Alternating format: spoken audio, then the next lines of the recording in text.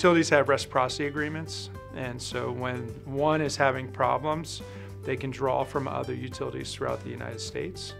And so that's why you'll see, people fly to Puerto Rico, people drive down to Florida. If you're ever on the interstate and there's a natural disaster, you see all the trucks coming down the highway.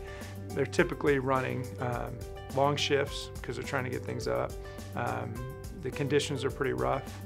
You've got trees down, lines down, other things. They're sleeping possibly in tents if they don't have hotels available, so there's fatigue issues that go along with that. The benefit is typically their awareness is up, which helps out a lot, so they're on their game. But of course there's a lot of exposures there that are high risk, and accidents can happen.